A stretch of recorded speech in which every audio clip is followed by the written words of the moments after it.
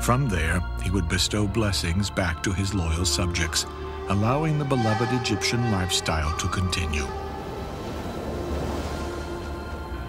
It was a necessary journey, and insurances were built both directly inside and out of the pyramids.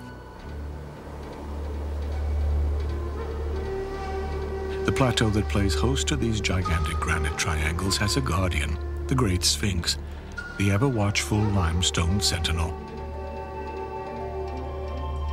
This massive mixture of man and beast was carved in the image of Khafra, the king whose complex it silently protects.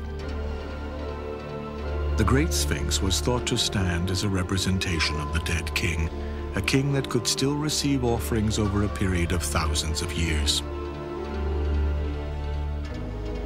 For the Egyptians, statues like the Sphinx were often as sacred as the mummy.